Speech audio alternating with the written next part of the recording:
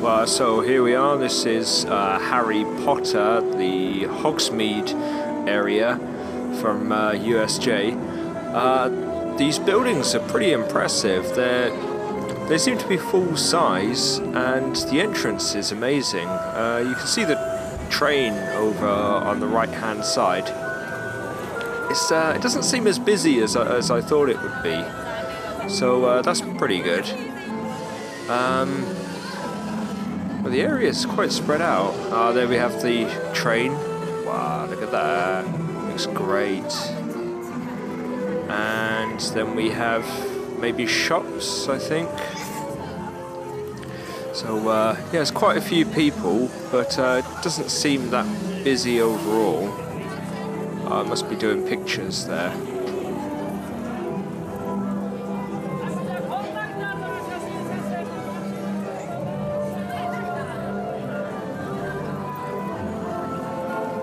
What to do first? I think it's going to be inherently obvious what I want to do first. I am going to get myself a Butterbeer. Okay, hello. So, yeah, here in lovely Harry Potter area, so I managed to get myself a Butterbeer with the mug as well, so let's see what this is like. Oh, it's very good. It's like lightly fizzy butterscotch with a cream topping to it. Oh yeah, that's really good. Very creamy, very, very sweet as well. So yeah, cheers.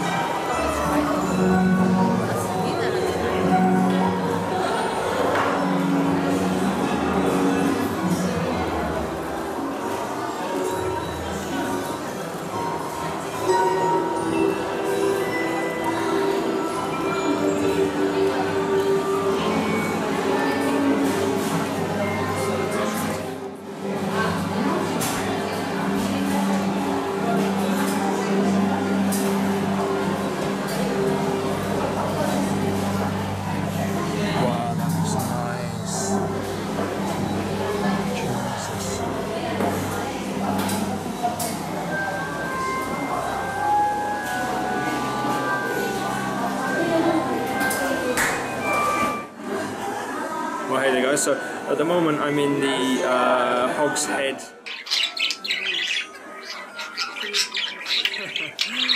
Thank you, Minion. I'm in the Three Broomsticks pub from Harry Potter, so I'm pretty hungry, so it's been a long day. I've been up since 3 AM. The Skiji fiasco was a bit of a nightmare because we couldn't go to it, so we got up for nothing.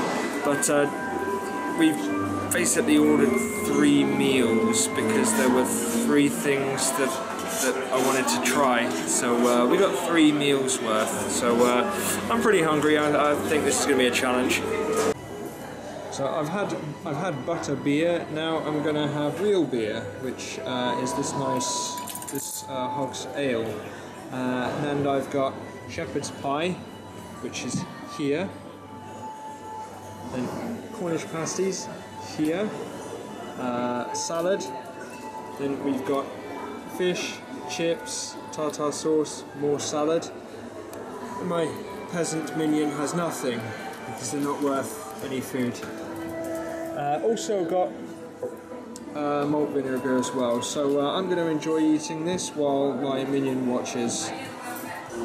Well, so here we go. This is the taste test. So we have the Hog's Ale or Hog's Beer. So it's like a special brew. It smells quite strong. So let's see what it's like.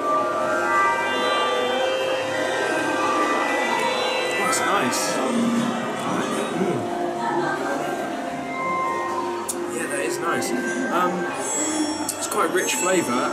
Reminds me a little bit of a mixture of Suntory premium malts, and it's got a kind kind of black beer taste to it. I mean, I don't know if you can see the colour clear enough, but it's a dark beer. It's not really the usual golden colour. It's like a brown colour, kind of like half and half.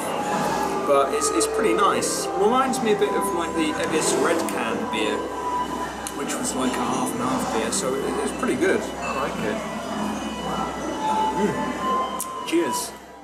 So today's almost finished. Just been relaxing in Three Broomsticks for a little while. It's been quite a busy day because we got up at 3. I already said that earlier, but got up at 3.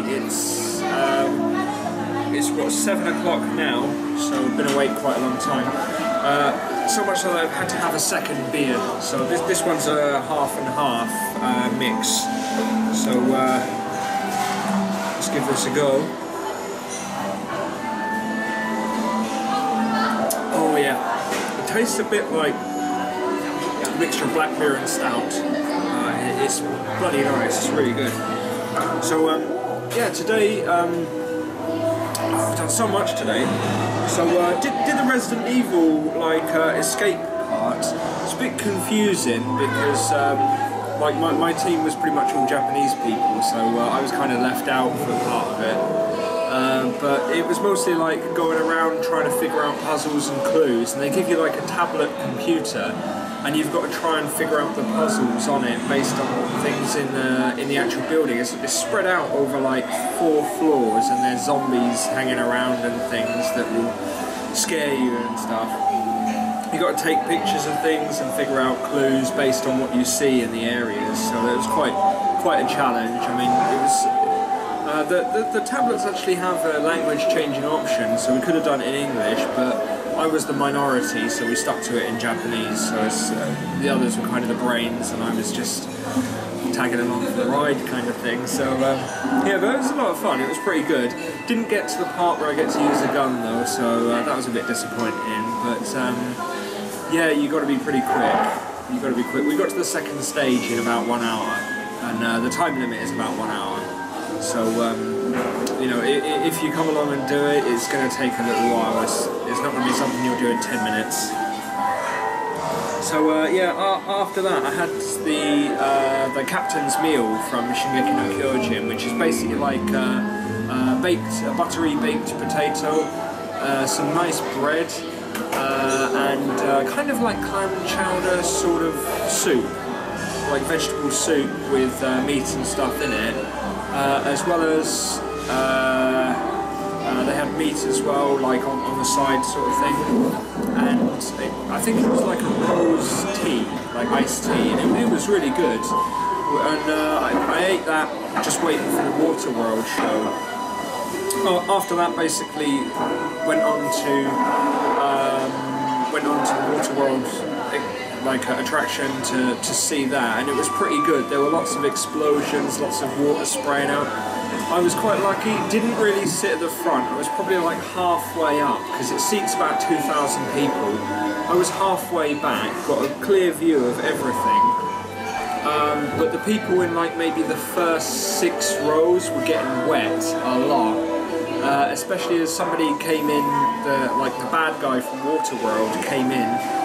The bald-headed guy on this big boat with a huge propeller on the back of it, backed it up. Suddenly he revs it on full and all this water just sprays up. I got a little wet, but you know, nothing bad or anything, but the people in front of me were just drenched. I kind of was lucky because the people in front of me were a shield, so that was pretty good. Yeah, the show was pretty good. There was lots of fire and explosions and fighting and things, so that was good. Then we did Attack on Titan. It's more or less like walking around watching snippets from the Attack on Titan TV show, and like learning a bit more about like the characters kind of thing, and about Eren changing into his Titan form, and then afterwards, as you'll see in the pictures that I'll be adding, you saw the real versions of Captain Levi, of Mikasa, and of course of Armin as well. So you could see them, what they would look like if they were actually people and not just a drawing. So you know, that was pretty cool. I took a few pictures of them, and Armin looked a bit weird though. His eyes were massive. He kind of looked like, I don't know, like one of the Simpsons or something. I'm not really sure. No, it was really good. I took a few pictures of that, so I mean, you'll see them in this video anyway. Then did Evangelion. I don't really know Evangelion that well. I just know it's like it's a bit similar to Gundam kind of thing, big monsters sort of fighting. So, but that was pretty good. It was in 4D, which means the seats move around. You get sprayed with water and air and stuff like that, and it kind of when things happen in it, you kind of shake around. So that was pretty cool. Then the main part, the best part, as to where I am now, Harry Potter. So the Harry Potter area is pretty good. You've got Hogsmead, which is like the main town, and then a very short walk away is Hogwarts Castle. The castle is like a scale, you know, to scale. It's a scale-size replica, and that's like one of the main rides, which is called the Forbidden Journey. It's the first roller coaster I've ever been on where you sit on it sideways. You're not going this way, you're going this way, so you kind of go off. But the whole ride is a mixture between real life props and actions and animatronics coming out and things like that, and CGI. So like when you go out to like the hurry up, go fast. So he heard me, he's being slow now. I'll have a drink while I wait. So yeah. So like when you start off, it's kind of like you're transporting through like space and time sort of thing, and then you arrive in some some part of the castle, like maybe in the dungeons sort of thing, and it's like you're on a broomstick flying through sort of thing, with dragons chasing you, dementors hunting you, and then you end up in a Quidditch pitch and you're kind of flying through rafters. But because you're going sideways, in front of you is like one of the best CGI screens I've ever seen. And then when you go through, it transfers you to a real part, which is not CGI. It's like this here, you know, it's actual things sort of thing. So and then it suddenly goes back to being somewhere else, like you're in a dark dungeon with dementors flying down at you. Then it changes to something else of more CGI, of you being chased by dementors and escaping, and it was really good. So much so that we're going to try and go back now and do it again, because it was fucking amazing. It's one of the best like roller coasters I've ever been on. So that was absolutely brilliant. And then I had my meal here, it was really nice. All British food as well. You've got the bar just over there.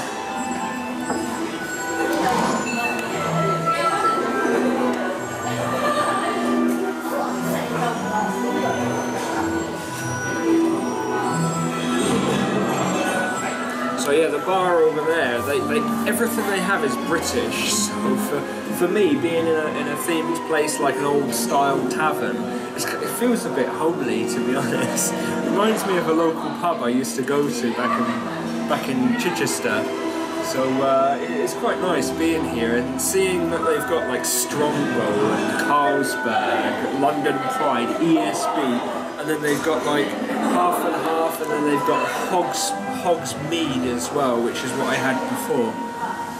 It's fantastic. I kind of don't really want to leave, to be honest. I'd be happy to stay here for a couple more hours, but unfortunately last orders are finished. They're closing, and I really want to get back on the Harry Potter ride once more, because the waiting times are pretty slow now. So I'm going to finish this up quickly and then get back and try and get on that ride once more. So yeah, I'll catch you guys a bit later.